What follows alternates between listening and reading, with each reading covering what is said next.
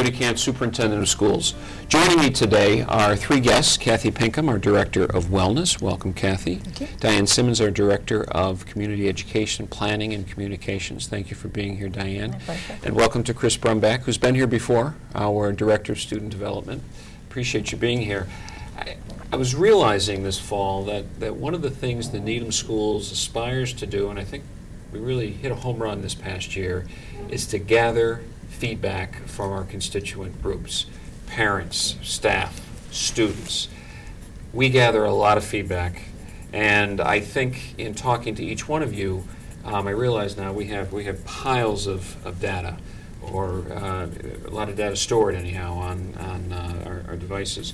So I wanted us to talk about that and what it means. And maybe, Chris, just beginning off with you, can you provide maybe a framework for all this data, this surveying, and this feedback? What's the context? What have we been trying to do over time, and when did this begin, and what are we collecting? So the district has really always been intent on getting feedback from parents in the community, and particularly from our students in grades 7 to 12 through the Metro West Adolescent Health Survey. The parent survey was going on a biennial basis probably since the year 2000. Let's say it was around 2000. Is that about when it started? Yeah. So every other year we were surveying our parents. The Metro West Adolescent Health Survey has been going on since about 1994, right, Kathy? That's correct, yeah. Every other year, our students in grades 7 to 12 have been surveyed by the Metro West Health Foundation in Framingham, along with 16 other surrounding communities, to look at our students' perceptions of themselves in terms of at-risk behaviors like alcohol use, marijuana use, their physical activity, their dietary habits, their mental health, sense of themselves in terms of their mental health. So that those surveys have always gone on. What was different this year is that we realized over the last couple of years that we haven't really been able to pull this data together to know how our students, staff who have not been surveyed over those years, and our parents, how they are all feeling about some of the same questions and the same items that we have concerns about. So this past year, for the first time, Diane Simmons worked with several of us in the district to come up with a survey that could actually be administered to students from grades 3 to 12, staff from grades 3 to 12, and parents of grades 3 to 12 students in our district. And we had a tremendous result from that administration. But the beauty was that Diane linked all those survey questions with our mental health with our Metro West Adolescent Health Survey, so that we now have a lot of data points on the same questions from students, staff, and parents. So what I'm hearing is that for years, really, Needham has gathered a lot of data, and that provides an opportunity for trending and to see where things are and patterns. But what is unique this past year, Diane, and if you can talk a little bit about this, how did we kind of merge some of this data? I mean, we had these different surveys going out, but somehow you were able to bring not every single one of them together, but you brought some of the concepts and ideas together. How did you do that? What did that look like, and what was the response rate? The framework we used was the district goals. We were already operating in a way to look at what's critical in the Needham School District. And so we just really categorized these questions under Goal 1, the academic standards, or Goal 2, the SEL, and that involved what Chris was mentioning, the Metro West data, as well as our own questions, and the infrastructure for Goal 3. And it was the district goals that really helped us organize the information. The response rate was wonderful. In past years, the parents were only surveyed through the district survey, and the response rate was in the low 20%. And this year, we had a 52% response rate. We had 2,179 parents respond to the survey. That was pretty remarkable. It was remarkable. I think districts doing this, and not many districts do this in the first place, would aspire to get a 20% response rate. But the fact that Needham's families are committed to pursue this, 50% is pretty remarkable. It is. So we really feel that we hear what the parents are trying to tell us. We have a wonderful cross sample from all of the schools, and it was a credit to the school administrations getting involved in this process that made this possible too. But in addition to the 52% of the parents, comparable questions were asked of the students. So we had almost 3,000 students take this survey and over 500 staff. So those 3 pockets of information is what we compared, contrasted, so we have a better understanding of what the needs are within the school. So now, just to make sure as I'm sorting through this, we still do the Metro West survey, though. So it is related to the broader survey that you were able to pull together, but we still have the standalone survey that has results that presumably helps us learn about some of our programming in some of the areas that you're involved in, Kathy. Absolutely. For years we've taken a look at the results of the student self-reporting results to say, okay, what behaviors do we need to look at in terms of curriculum and instruction and creating programming. So that does stand alone. We still use that. But this is a nice way to say, you know, what's parents' perspectives of these kinds of things? And, of course, teachers who work with these kids every day. What we found was we actually asked some of the same kinds of questions, or sometimes the exact question, in our student survey through the district survey as were asked on the adolescent health survey. And lo and behold, we basically got exactly the same results, which was another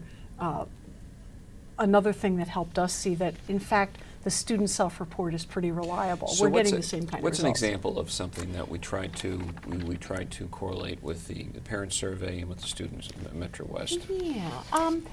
So do you have one you can pull out really quickly? Well, word for word? I think the stress measure is the one that we talk about a lot. Yep. And this helps us by taking the district information and the Metro West adolescent health survey. We expand the look, so we can look at stress from the lower grades. Middle school is where Metro West picks up, and the high school where Metro West complements, and the results are similar. So on the district survey, we also get the parent perspective. And so we know that this is across the district. The parents, the question being, my child feels stressed or overwhelmed by school, and 30% of the parents are responding that way. But when you compare that to how the students feel and the report of the staff on their students, they're saying that 48% of the students, almost half of the students, have this feeling of stress or being overwhelmed by school. So I want to pause for a moment and talk about this business of stress. And interestingly, Kathy, I'm just thinking too, you and your team recently completed a comprehensive program review of physical education and wellness in the Needham schools that will be presented to the school committee soon. That's right. And I know you surveyed some students as well, and I think this business of stress and programming, I want to talk about this business of stress. It came up in all the surveys in different ways that there was a concern among students and parents about the stress that their students are experiencing.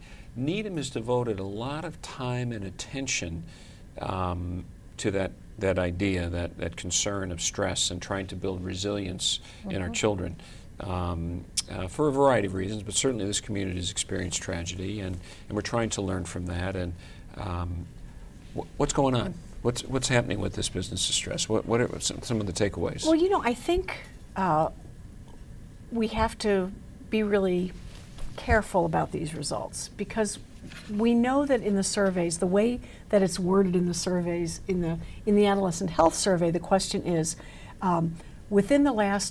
life has been very stressful for me within the last 30 days. 30 days, yeah. So That's the literally question. the question. Okay. Life has been very stressful within the last 30 days.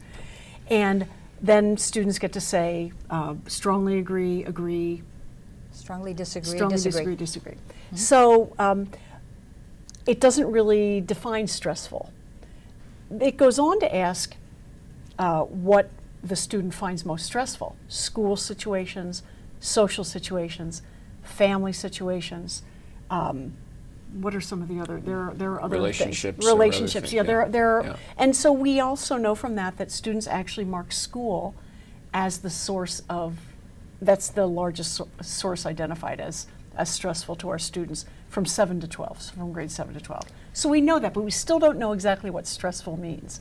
So one of the questions we have, and when we believe I mean, stress is part of life. The question is, how do you respond to the Right. stress? Right. And so our goal, and Kathy's goal through wellness, our goal through our social emotional learning program, is to help students as young as preschool figure out, what do I do when I'm upset about something? How do I solve the How do problem I that's respond? causing the stress? How do I respond? So we're trying to build those resiliency skills all along, which I think we do a really great job of that. But I think we believe that we're living in an era of very high expectations, of Fast people moving. it's fast moving, people are very anxious about what's going to happen next.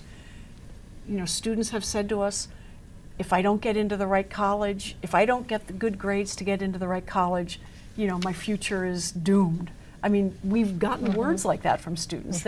So we know that there's a lot of stress. What we don't know is how well kids are coping with it. So, so we really need to dig at this data. We don't quite know. And Yeah, Kathy, we maybe also you know. we also know that kids are very highly programmed, or some would even say over-programmed. They have a lot going on. They go from one thing to the next to the next.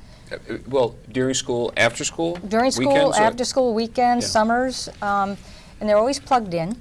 So when they're not even when they have quote unquote downtime, they've got a computer going. They're texting friends. They're planning the next event. There's no downtime. We have kids who are living in a brand new world that we can only imagine what it must be like for them. Just to find a quiet moment to just settle and to de-stress, that's not part of their program. So part of that is to educate them a little bit to have a better balance between being on the go and quiet downtime, and how to live in that quiet downtime, which they don't know how to do anymore.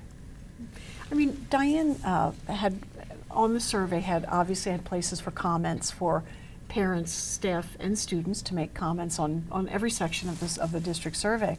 And there are some really interesting quotes about stress, and I don't know if it would be appropriate for me to share Please some do. of these, but for instance, one parent on the survey said, "Stress and high expectations are the smog we breathe in and out every day. No matter how we try to de-emphasize the pressure to achieve specific outcomes, it is not hidden from our kids." And then there's a student perspective. And this is a quote, "College is my only option after high school." And another quote, "If I don't attend the right college, I won't get a good job."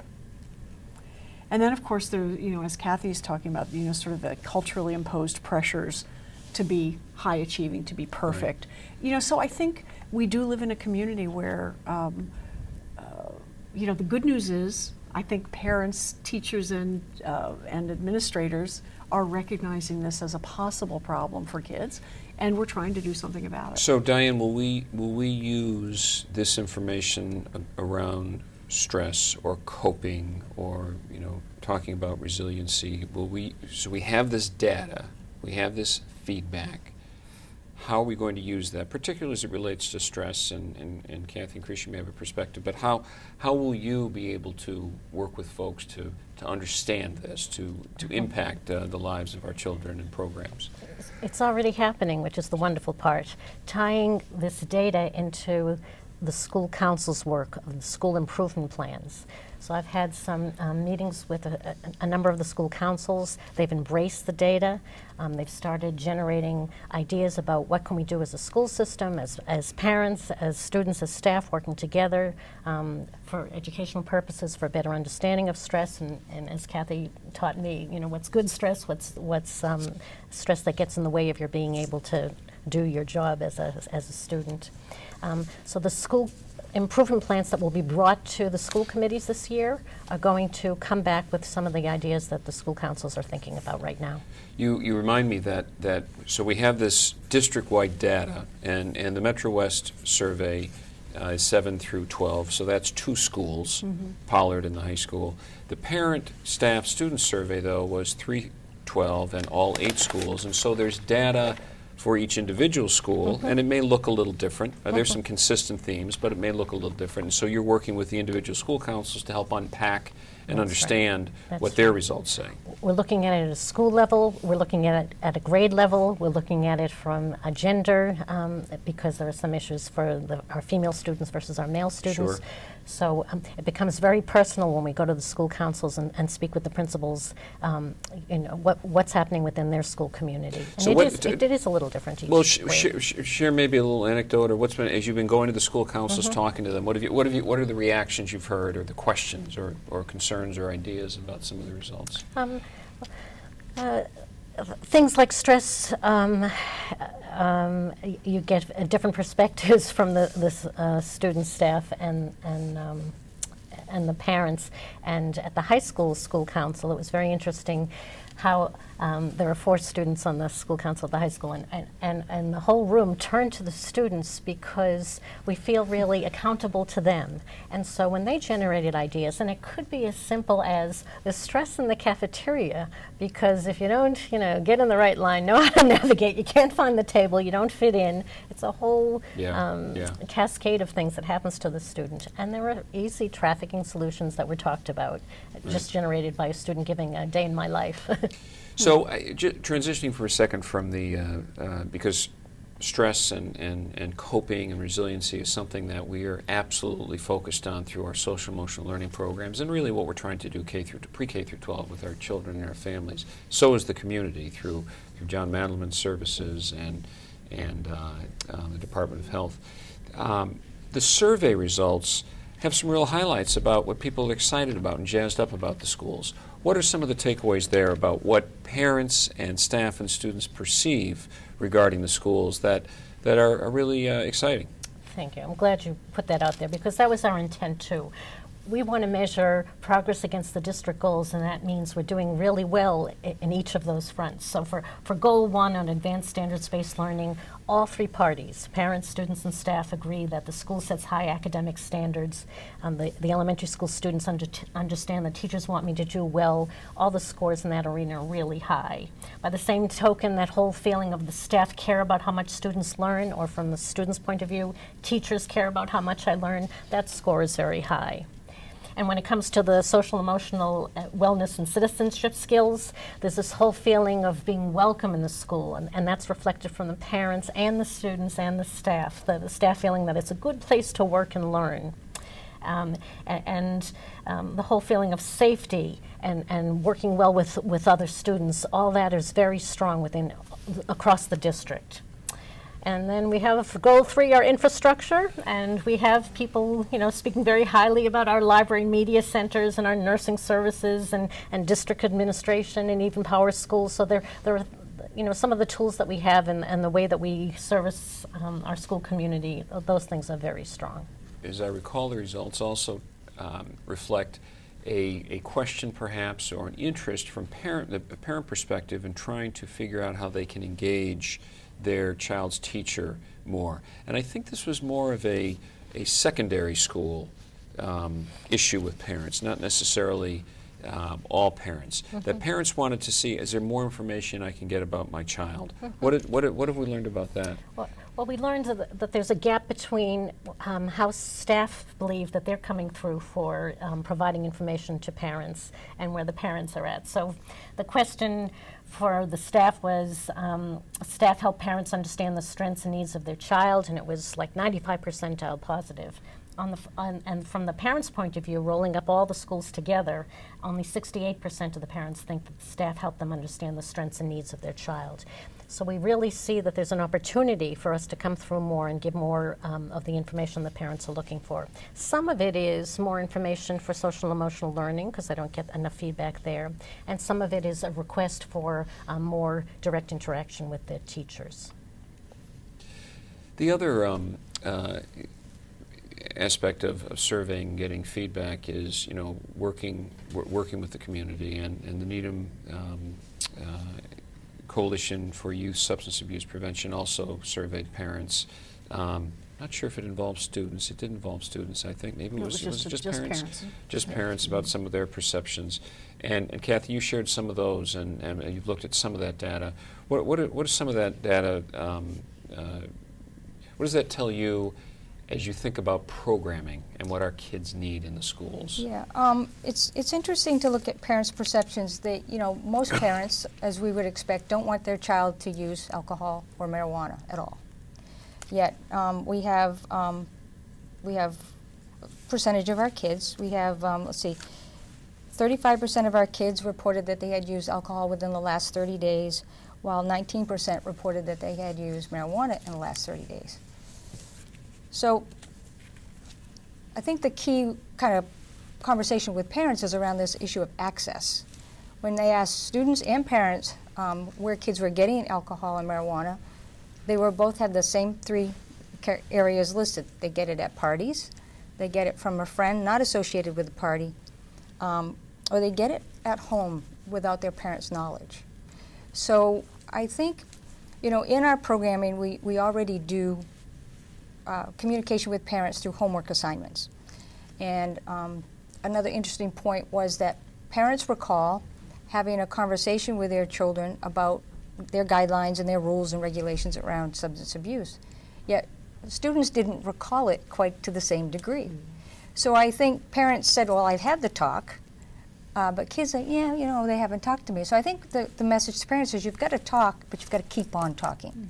So if we could integrate a little bit more consistent conversations, homework assignments that kind of initiate a reason or an opportunity for kids to talk to their parents with some basic questions, I think that might be helpful to our curriculum, to just pick that up a little bit more. I think that's a wonderful idea. I know that when we've talked about and we provide our health education and sex education throughout the system, the developmental program, some of the homework assignments are to engage parents, children engaging their parents about some of these questions, because they go down to fundamental family values and relationship issues, and that's really where the conversation needs to happen. And to the degree we can help spur that conversation, I think it's helpful.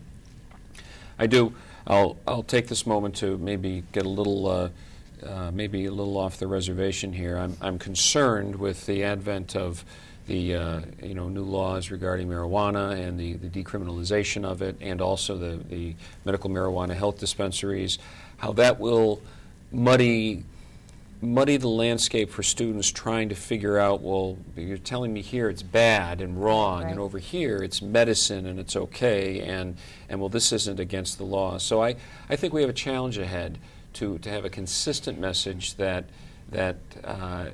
drugs interfere with learning, and because to me that's what you boil it down to. And so I don't mean to take all the time with that, but I had to get that out there. Maybe that will be for a future conversation that we'll have to have. But I'm glad that we have those results, because these things tie together, which is exactly brilliantly what you tried to do, so that we can learn the story about these survey results. Chris, one of the things we also learned from the survey is we got some information about bullying and some of the perceptions around bullying, which is on folks' minds, certainly in Massachusetts in the last few years. But I think there was some good news there about what students and parents perceive as happening. So what does that tell us? Yep. There was some good news in the Metro West Adolescent Health Survey results. Since 2008, the number of students who have reported that they've been victimized by bullying in the last 12 months has been on a steady decline, so that we are really, really happy with that. It's on a steep decline. However, those students claiming that they've been victims of cyberbullying has remained steady at both the middle school and the high school, with actually a slight increase at the middle school since 2008. So, we are really concerned about cyberbullying. Obviously, that's happening outside of the school, probably more than inside, but it gets brought into the schoolhouse, and then it can cause real problems for learning and teaching in the schoolhouse. So we're happy with the decline but we are concerned about the cyberbullying. We also noted in the data this year that the number of female students at both middle school and high school who are claiming to have been victimized by bullying or cyberbullying is substantially higher than male students who've claimed to be victimized. And that's another thing we really want to poke into. We want to work with students here at the high school and the middle school and help us understand what that means, and how can we help the female students in both locations to be stronger and to be able to blow the whistle if they have to. So what do we think? What do we think that's about? I mean, is it a developmental thing? Is it society, and it's just something Well, we have to cope with? I mean, I don't know what. Yeah, you know, it is absolutely similar to other communities. So Needham is not different from other Metro West communities in Okay. that way. We know from the research out of the Mass Aggression Reduction Center at Bridgewater State University that the incidence for females claiming bullying victimization is much higher. Girls and boys' perception of bullying is very different, and what girls do is oftentimes hidden, much more subtle, and sort of a behind the scenes, more secretive. It's a little bit harder for anyone to know what's happening. Boys are generally, it's much more boisterous and out there. Yeah, yeah. And a little bit more insidious, perhaps, yeah. than girls. I think and- boys happen to respond to each other more on a physical basis Yes. with name calling, and girls it's more social and emotional. And it's a hurt that comes from a different place. Yep, yep. Yeah, so we are concerned about that, and we certainly are concerned, you know, we know from our own experience that girls can get caught up in some very confusing, difficult situations. We also believe that some of our students with disabilities may be victimized at a higher rate than our students who do not have disabilities. So that's another area of concern for us, to make sure we are proactively teaching the skills to students with disabilities who may need skill teaching in order to avoid bullying situations. It's wonderful what the middle school has already done. They kicked into their curriculum on bullying very early in the school year. Last year I know that they did It was it later. later. So, and I think part of that was as a result It of was. looking Very at much the so. survey results. It was. And that's Yep. well, that's great. And Diane, I want to I want you to remind me. Besides meeting with school counselors, you've talked to all the principals. You've provided a lot of data to all the principals, and you've had a one-on-one conversation with them about the results. The goal being, first of all, is comfort level with understanding what the story is in their school, Sure. but also to identify those items that they want to work on with their councils, with their staff. You can get to a point of being on data overload, and the intent of this whole exercise is to find the areas that emerge. What I refer to it as is the loudest voice. If we look at things that are echoed in the parent, in the student, and in the staff populations, then we know it's a real issue. And it's those things that emerge from the data that we want to identify and then begin to plan on interventions. And so sometimes in a school it just gets down to 3 or 4 items that they're going to work on with the intent of not only putting some actions into place, but to make sure that they communicate what they're doing, because we want to thank those who spoke up and pointed us in a direction so we understand where we need to go from here. Well, there's a lot of data, and before I forget, I want to make sure that folks who are watching know they can go to the Needham Public Schools website, and on the front page of the website they can click on and get a copy of these results. Certainly speak with any one of us if they have a question, but that information is available on the district's website, all of the survey data and information. The story is that parents, staff, and students think very highly of the Needham schools based on the survey results. We're very excited about that. They believe we have high expectations and the right kinds of programs. At the same time, there are we're concerned about some of the issues around stress and stressors for our students and our staff, and we'll continue to work on the issue of bullying and some behaviors that may be unsafe or unhealthy regarding alcohol and drugs. That's in there that we have to continue to unpack and understand. I think, Diane, you put this in my head, and I've said it a few times. We will use these results to improve our opportunities and programs for students. We hear you. We hear you. We appreciate parents and students and staff taking the time to really share these results. So thank you very much for continuing to work with the results as we improve the Needham schools. I appreciate it. And thanks, folks, for joining us.